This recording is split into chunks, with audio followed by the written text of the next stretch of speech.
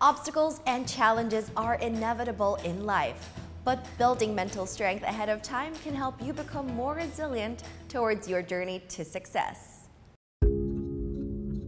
There are two persons who influence me, my wife and my beloved Angkong. They both inspire and show me that I can achieve something if I will work hard for it. My Angkong made a great impact on me as he took care of me and my siblings when our parents separated. His love is pure and selfless. I also consider my wife as someone that influenced me since she accepted me with all my flaws and made me become the best version of me now. My name is Jayson King Tan, Chong Won Ching. I'm an ultramarathoner and this is my profile. During my childhood, I was into basketball, but due to an accident while playing, I was advised not to play this anymore. That was the time I started running. I started running 2008. Running helped me during the time of my therapy and became not only my sport, but my passion.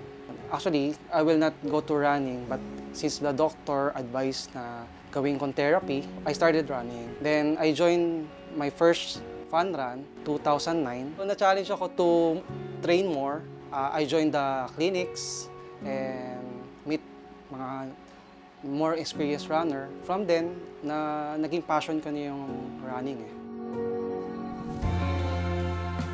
I have a family na. I have 2 kids. So, pinaka-top is yung healthy lifestyle. Second, iba yung achievement mo when in running. Hindi siya yung like basketball, may teammates ka. But compared to running, ang kalaban mo is yung sarili mo. So, even on the training, you will train by yourself. So, that's the best feeling when you finish the race. But 2012, when I joined the longest race I joined, na-injured ulit ako. Na-torn yung ligament. And I was advised by the doctor na i-surgery na siya. Because anytime, if I continue running, magkakaroon ako ng early arthritis. Noong 2016, I undergo surgery and rehab for 3 months. During my recovery, isa yun sa mahirap na nangyari sa akin kasi medyo na-depressed din ako that time. Even taking a bath, I'm so thankful kasi andiyan yung wife ko. Almost 2 months ako here sa first floor. On the 3rd month lang ako nakakit dun sa room together with my kids. Dun mas lalo ako na-encourage na pagpatuloy yung recovery kasi gusto ko kasi makabalik. My biggest achievement in my life is my family. Because nothing I could ask for more. Ako kasi having a simple life and having them, okay na ako. For me, I think time management is the key. In spite of the heavy traffic I experienced with my everyday travel for work, I made sure that it will not hinder me to make time for my family.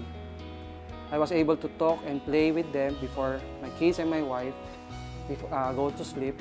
On my running in the past 10 years, I met new people, sharing the achievement we have.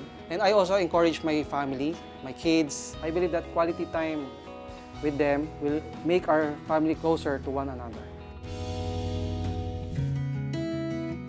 I believe that there's no secrets to success. It is a result of preparation, hard work, and learnings from failure. My advice for the youth today, learn to appreciate and value what life has to offer. Because some people will wish to have the life yours. So just be grateful, thankful with what you already have. Through running, you can help yourself to be healthy. Gives you more positive views in life. Makes you and your family closer. A time that can help you realize how great our life can be. My name is Jayson King Tan, Chong Won Ching. I'm an ultramarathoner and this is my profile.